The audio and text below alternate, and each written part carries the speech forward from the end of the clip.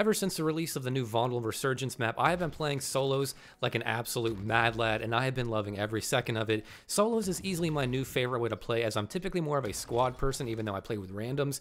This has been so much more enjoyable with a lot of 1v1 gunfights, which really do allow the shotguns to shine, especially those pump actions. If you haven't tried playing solos for them, I highly encourage it. But because this is somewhat new territory for me, I wanted to show you guys who haven't maybe tried it or who do play solos anyway, my 3 favorite shotgun builds to use for this game mode. They have been super amazing, whether it's the time to kill that's unbeatable, whether it's the movement speed. These things are a blast, and they are incredibly deadly, and they will even take care of that pesky ISO if you're good enough. So if you want to jump to a specific class, check out the timestamps below. And of course, I am going to show the tunings, but only the tuning direction. I think everybody knows how to tune and min-max the guns enough now. I'm just going to show you the general direction, and you guys can kind of tune them for yourselves. I think we're all at that spot where, well, we either tune or we don't, and we know how to tune if we do, so I'm not going to go super in depth with those. But without further ado, let's just go ahead and hop into the first one, which is the Bryson 890 speed build. Now, I don't need to introduce this gun any more than I already have, because this gun is amazing, and I've talked about it many times on this channel. It has one of the fastest, I think if not the fastest tactical sprint speed in the game,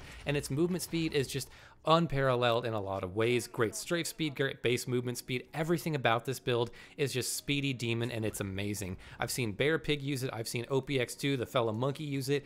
This thing is a blast, and if you haven't checked it out, I really encourage you to do. And the reason why it shines so much in solos is because obviously you only have one person to deal with the majority of the time, but this is sort of a good balance overall of damage, range, mobility, and it has 5 shells. It's a 5-shell mag, which is more than enough to deal with one person, and on occasion you'll deal with a second person. But the great thing is that reload speed, especially with the fast hands perk, this thing reloads pretty damn quick, and it's easily one of my new favorite ways to play solos if I'm just going for all-out fun. This thing is a blast, and of course you can use Dragon's Breath if you want to swap that out for the Bryson choke, but I recommend just using Buckshot, as it's a little more consistent from what I can tell, and also the Bryson choke is a pretty awesome attachment to have on this thing, so that would be my way to go. But of course, Dragon's Breath is the way to go other than that, or you can rock a laser too, like the Point G3P, if you want a little bit better hip fire. Another build that really needs no introduction is the Lockwood 300 Dragon's Breath build. I've talked about this one many times before, and in solos, it will easily shine among the others. This one is just so devastating.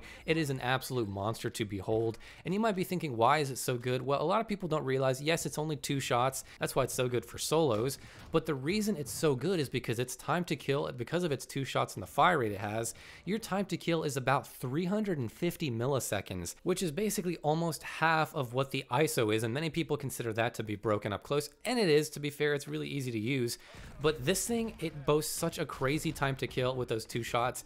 It can absolutely destroy any ISO you come up against as long as you're hitting your shots well. And thankfully, this thing is pretty consistent in its max damage range.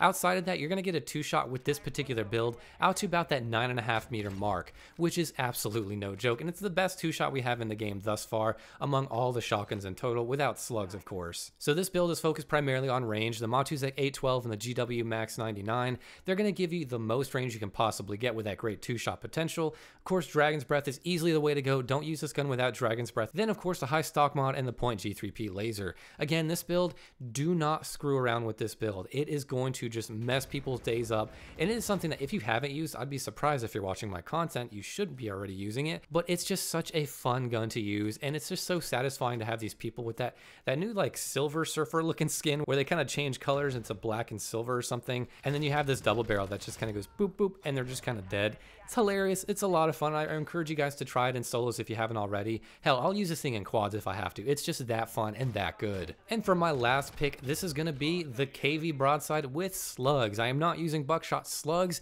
is my favorite way to go, and it just feels so good. And if you don't know why Slugs are so good, we'll go over that in a second. But here is the particular build we are using. As you can see, I've kind of altered it a little bit, and we're not using a 12-round mag because we are in solos. 8 is totally manageable for this kind of gun. Now, I am using the Gunner D20 barrel. This is something new. I'm not typically someone to use a barrel with slugs, but this barrel gives you about 40% range, which is just amazing for range, and it does help with your aim down sights bloom as well. Now, if you notice, usually I run the Bryson choke, but they basically have it to where slugs, no matter what, have some kind of spread, and there's a cap onto how much you can help the spread. So essentially, this barrel is going to help as much as the Bryson choke, and it's going to take the aim down sights bloom way down and basically hit it to where it's going to have that inherent spread and you can't help it anymore. So this is why I go with this one, and because of the crazy range it gives you, it's a great barrel to use. I'm also using the 12 gauge explosive ammo. Now this is something I also don't normally use, but it has better range than the normal traditional slugs, and since this one I'm playing very up close with, you don't really need to worry about it being too crazy and go off the wall. Yes, it's a little bit more inconsistent than slugs, but I've had a pretty good time using it because, again, we're being really close here. We're not trying to push the ranges, so this ammo type is totally okay to use, I think, for up close engagements. And of course I'm using the 7 milliwatt canted laser because the recoil on this thing is ridiculous, and I hate the iron sights. I would much rather use this canted laser and shoot from the hip. If you haven't tried it with this laser, again, I highly encourage you guys to do it because it is going to change your game. And really, the thing that's so crazy about slugs, if you don't notice, is if you look at sim.gg, you can see that the whole time to kill, if you compare it with the ISO, you can see that it is beating the ISO pretty much all the way out until about 30 meters, as long as you're hitting chest shots. Now, you don't want to be hitting stomach shots with this. It's a little more unforgiving, but as long as you're hitting chest and up, you are going to destroy people. And if you hit 2 headshots in a row, your time to kill up close can be 238 milliseconds. It is kind of absurd, but the likelihood of you getting that 2 shot is not probable. It's just that, you know, it's possible. So go for those chest shots and those headshots, and you'll be amazed how fast this thing can kill. And with that, that is just about going to wrap up this video. I hope you guys enjoyed these 3 builds. These are my favorites to run. There's other ones that I could always include in this, but I wanted to keep it kind of shorter. Basically, I wanted to have only 3, my top 3, and these are the ones that I would pick that are just so good, and you have to give them a try in solos. This could even work in trios and quads, but they're going to take a lot more skill and effort. So with that being said, guys, let me know down below in the comments, what do you think of these builds? Is there any other solo shotgun build I should check out? And with all that being said, I will see you in the next video. Resurgence.